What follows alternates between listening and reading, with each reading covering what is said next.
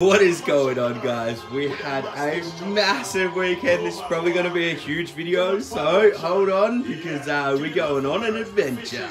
Unfortunately, I didn't have the balls to chuck my GoPro in the water with me because I didn't want to lose it and I didn't want to get it in the way of doing things, but I really do wish I did it. Next time, I'll find a way to strap it on. We're going to figure that one out, so next time we can have some underwater footage, but this is just going to be a video about the whole adventure. So I hope you guys enjoy it, and if you were there, it was really nice meeting you, and if I didn't meet you, maybe I'll meet you next time. And yeah, I'm just stoked. I had such a great weekend, so yeah, it was pretty cool. So it's super duper early.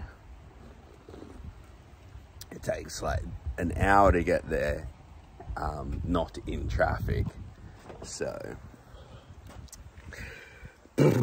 it's freezing.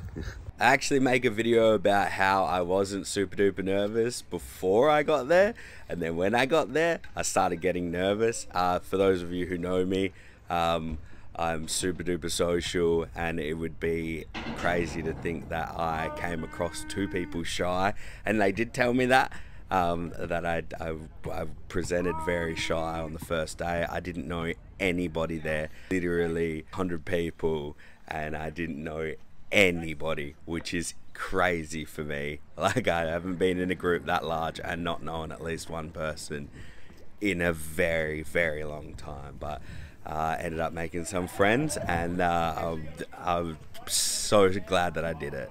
I do not regret it whatsoever. So yeah, just completed the first dive, got my kit off, there we go, we're good. We're gonna go, I think we're pulling rubbish out now, and then after that we're ferrying rubbish from where we are to the bin. So I'm gonna have to go find where I'm supposed to be, and I'll see you guys soon. Let's do a little breakdown on how it works. The divers jump in, they swim down, they can fill up these sacks with little bits of rubbish, and if they find big bits of rubbish, the land support, which is what I'm doing here, can chuck in some ropes. We can connect more ropes to each other. These guys here are bringing in a rope that's connected to a couple of tires. Actually no, this was another truck tire as well. And these guys over here were pulling out a couple of tires, so heaps of tires down there, and quite a lot of smaller rubbish. That's the tire right there that we were pulling out. If you want to pick up little stuff, you can pick up little stuff. If you want to pick up big stuff, you can pick up big stuff. And yeah, it was definitely a rush, and I recommend that even if you don't have your dive ticket and you want to be involved in this, don't say you want to be involved in it. Tell people that you were involved in it and get involved in it, because saying you want to do something and doing something are very different, and you'll feel way better actually doing it rather than wanting to do it. Sick. Yeah, we pulled up, seen a few tires, truck tires come up. Dope, dope. Well, and some weight. Sick. Ed.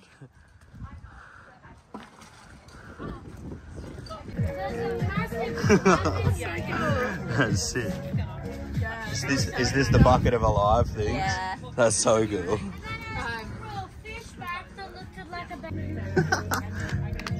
Crap.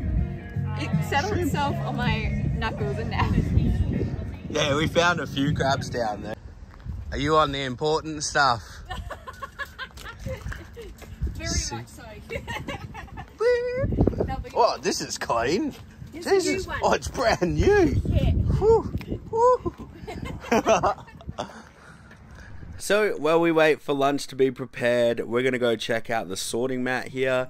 And this is where all the rubbish that comes out of the water gets thrown into wheelbarrows, chucked in a trailer, or walked all the way over to the hub, chucked here, and it is sorted on this very mat. They jot down on a piece of paper kind of what we're getting: rope, tires, batteries, trolleys, everything, you name it, it goes down on the piece of paper. And then all of the animals that have managed to make it this far get put into a bucket and then released after, so everything gets sorted through.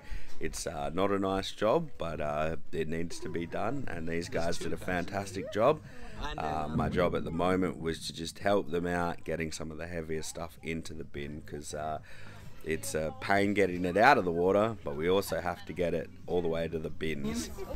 So lunch was ready, we dug in. Unfortunately I only ate one because we were in the water after it, so I decided not to eat two, even though I definitely could have. The news crews came and they did their bit, and then we were all suited up and ready to jump in the water and start it all over again.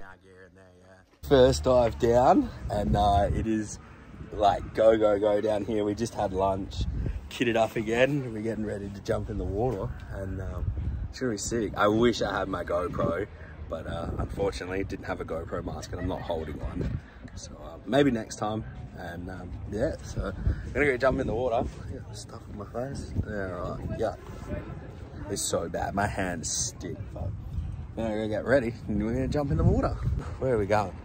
So second dive's done, regs held up good, so at least I know what I'm doing, right? I pulled them apart yesterday because they were leaking, give them a bit of a clean and a slight adjustment, and I was having problems with them pushing air into my lungs at depths of over 3 or 4 meters, and that no longer happens anymore, so that's dope. We're currently just walking to our next spot. Both of our dives, well, both of my dives are done, and we've got the other people in there, but we need to get the rubbish out and back to the bins, which is like all the way down there. So good thing I'm fit, right?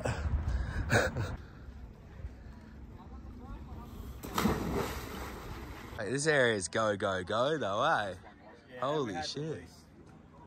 The least number of people helping. So my time in the water for the day was over, and now it was just time to lug stuff out of the water, tire after tire. And we were talking about getting a massive tire, and then we heard the call for somebody to run over to the other side and give them a hand and check out what we found. That is a tire and a half. That is sick. We were literally just talking about it too. I was like, we need a big tire.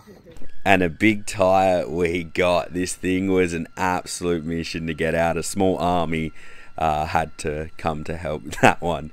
And but yeah, thankfully we had access to these businesses, which was awesome of them to get on board with this. And without that, there's no way we would have been able to get some of this stuff back. It just wasn't accessible by the road. And yeah, that's the end of day one for us. Tipping the bucket out for the last time. We got to say see you later to all of the little critters that managed to get taxied up to the mat there. And yeah, cleaned everything off and had to go home, clean all our gear and get ready for day 2. Everyone go. So that's it for the video. It's Monday now, and I can't believe the weather has changed so much. I was out here trying to build stuff because things can't stop. It's just a constant grind these days. But it's raining. After all the beautiful weather we had on the weekend, it's raining. Now I'm trying to do stuff outside, but well, that's a lie. I'm trying to make the video at the moment, so but I'm gonna wrap up the first video. The first day absolutely crushed it, but the second day we crushed it. Unfortunately for the second day, I could only do the first half of the day, and then we had to bail, but I did end up managing to make it back after for the after party. And so I managed to get back and check out all the rubbish that I managed to miss out on helping with, but I think my legs and the bottom of my feet might help me. I had my skate shoes on at the jetty, walking so far back and forth, wheelbarrow after wheelbarrow after wheelbarrow. Yeah, day 2 was hectic, but I was so happy that I got to be a part of that. I'm gonna keep an eye out for more cleanups, and hopefully I can be a part of some more of these, and hopefully I can have some more friends come along to these things, because I know a few people really want to do these. I've always wanted to do one, and I've like never known the hookups or how to do it. Realistically, I've just never had the balls to bite the bullet and do it by myself, and it was huge. Like it took everything for me to get there, and not know anybody, and I was so nervous that people were like, you were very shy. Like, you were a very different person on day 2 than you were on day 1. That is not like me at all, which is humbling. Humbling. And I think other people should take it that, like, you know, I do have very good social skills, and they definitely help me get through it way faster. But even if you do feel uncomfortable, you can push through it.